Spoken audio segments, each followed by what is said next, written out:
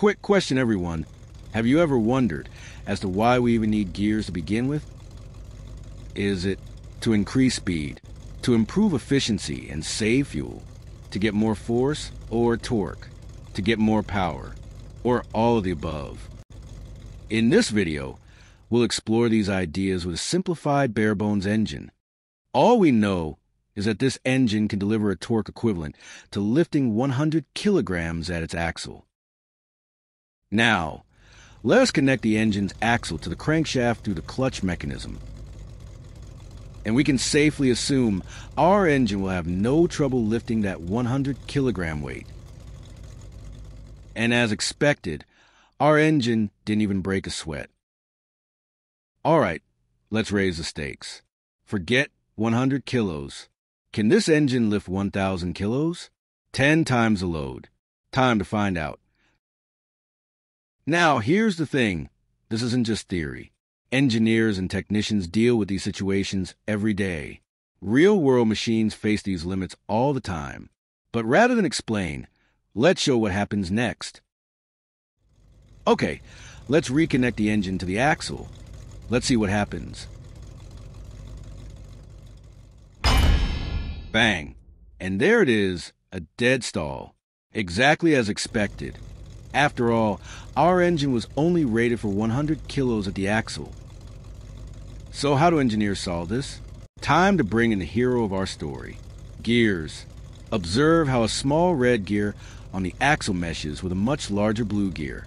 And notice, the blue gear's radius is 10 times bigger. Remember that detail. The R to 10R ratio. It holds the key to something we will discuss shortly, called mechanical advantage. Okay then, the setup's ready. Let's reconnect the axle to the engine shaft. What do you think would happen this time? Look at that. The engine's alive. No stall, no bang this time. The 1,000 kilo load is moving. But did you catch the detail? Compared to the 100 kilo lift, this is painfully slow. That's the trade-off. Thus we have victory, a working solution but at a price, speed. And that's the trade-off of using reduction gears.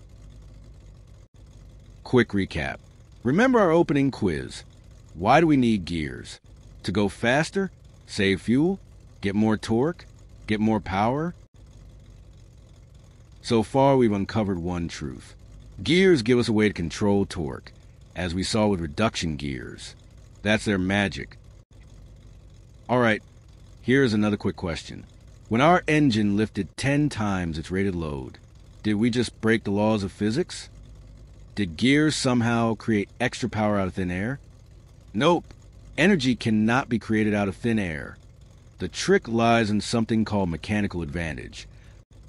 So let's dive into mechanical advantage, the trick engineers use to multiply force. The term mechanical advantage sounds a bit technical, right? But here's the twist. We use it almost every single day without even noticing. To prove it, we've set up something so simple, you could try it at home. Now, using a broomstick as a lever and a small 200 milliliters bottle on one side and a heavy 2-liter bottle on the other, will this little bottle be able to lift a big one? Well, it did manage to lift the 2-liter bottle by 5 centimeters. Next, what if we raise the stakes? Forget the 2-liter bottle. This time, we're going for 50 liters. And yes, I had to bring out a special custom-made metal broomstick for this stunt. Let's see if the principle still holds. And what do you know? Even before I could finish my line, the 3-kilo bottle had already lifted the 50-liter one. So yes, the principle holds. And now would be the perfect moment to dig into some simple math to see what's really happening here. The thing is that we can't create or destroy energy. All we can do is transfer it. That's the principle of conservation of energy.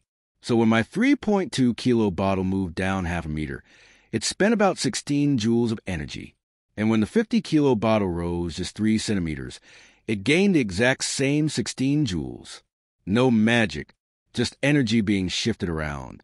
And that brings us to the heart of it, mechanical advantage.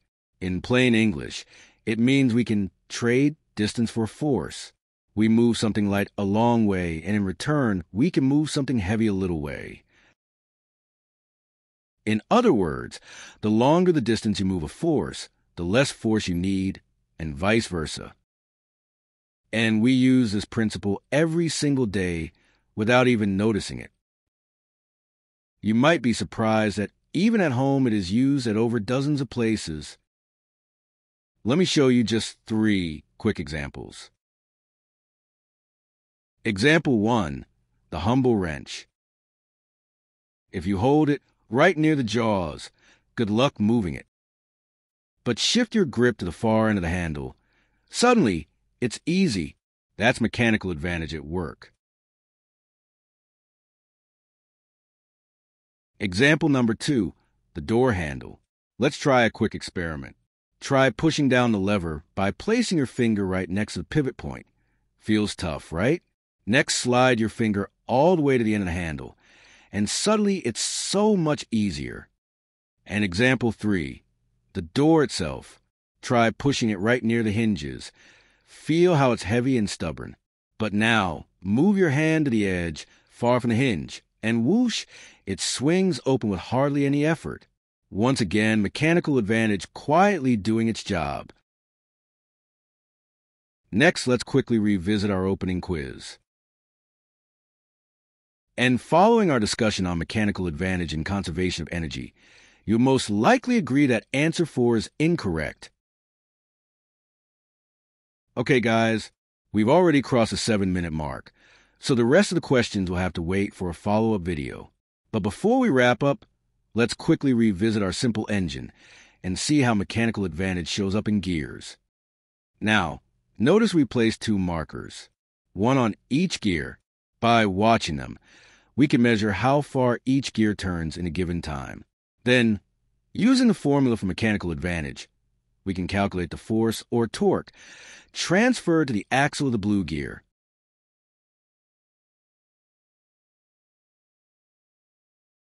So, we can see that the blue gear's axle makes 1 full turn for every 10 turns of the red gear's axle. Now, let's plug these values into the mechanical advantage formula. If we assume both axles to have a radius r, and that the radius of red gear is also r, then the rotational force, or torque available at axle of blue gear, come to 1,000 kilograms equivalent. Thus we see that above reduction gear has increased the torque by 10-folds. And this was why we managed to lift a 1,000 weight using this setup.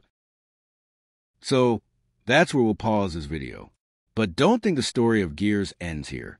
In part 2, we'll peek under the hood of a car engine and its gearbox. That's where gears aren't just about turning, but about getting optimum efficiency out of the engine. Curious to see how? Stay tuned. Also, if you did enjoy this video or found its contents useful, don't forget to like, share, comment, and subscribe. See you in our next video.